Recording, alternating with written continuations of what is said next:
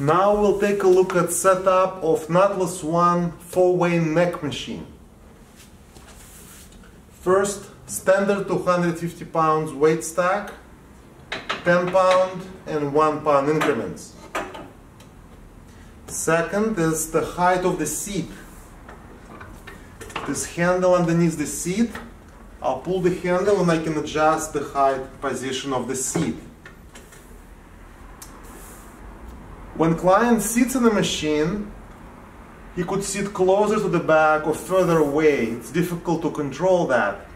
So what we have a tape on the side with the markings.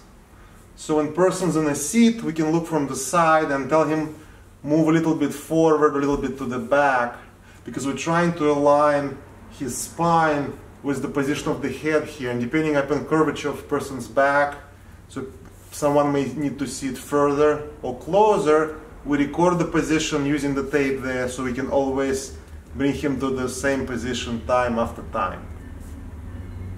Note that the height of the seat is different for neck extension, neck flexion, or neck lateral. So you have to measure differently for all those different exercises, but there's only one setting, the position of the seat. Once again, Nautilus 1 4-way neck. The weight stack, the position of the seat, and distance between the back pad and the actual person's back. Not everybody sits on the pad.